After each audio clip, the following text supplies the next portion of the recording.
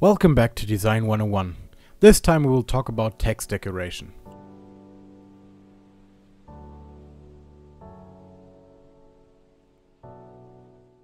We start with the basics of signs. The first question many have is what sign side is front and which is back. For that I placed an engineer table to show the orientation.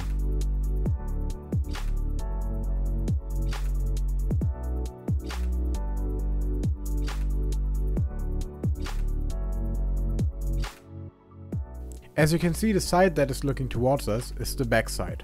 With that in mind, it should be easy to configure the signs. Let's talk about the three main ways of designing your signs. The first one would be obvious, the settings on your sign that can be manipulated.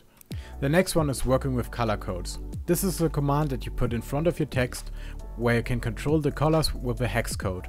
These you can get over the link in the description. The last one is to use icons, which are part of the font in this game. One of the ways you can access them will be discussed later in the video. The sign settings allow you to change the color of the whole sign and add arrows for directions.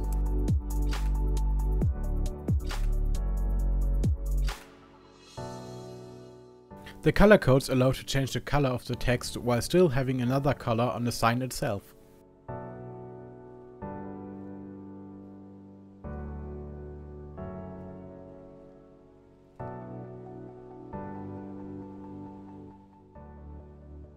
Now let's see how you can easily access the icons. The first thing you want to do is go to your Steam app folder, which is normally in your program x86 folder. There you're gonna look for Interstellar Rift. After that, look for the content folder. In there should be a font folder, and there you will find the basic X font which you want to install. After you have done that, press the Windows button and R at the same time and type in charmap.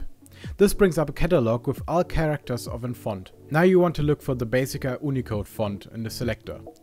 After this you want to scroll down just a bit to find the icons in this game, which you can just copy and paste into the game. Those icons will be uncolored, but it can be easily colored with the color codes or just the sign settings.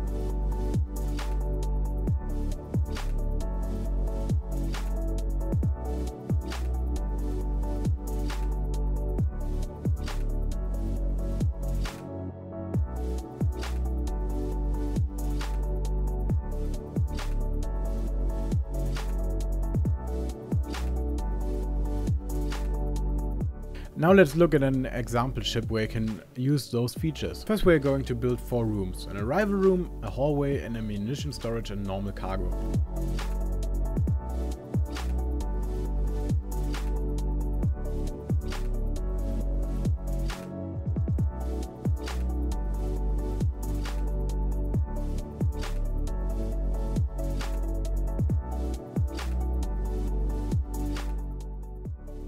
We can use color codes to color the names of the room for easy differentiation.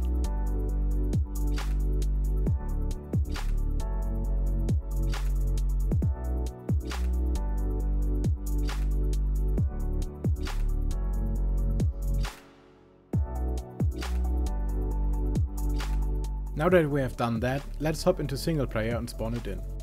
I find it the easiest to just name the signs in-game. This is done by just clicking on the sign. I start by adding ammunition icons to the ammo loader so that I can separate them. For coloring, I just use the sign settings.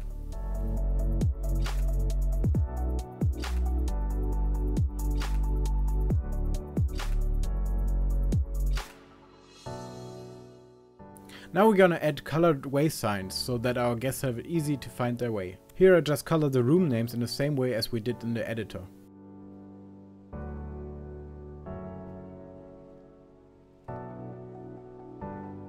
Hopefully this tutorial gave you some ideas and helped you. If it did, be sure to leave a like and a sub. This was Design 101, I'm DevRaven and I will see you next time.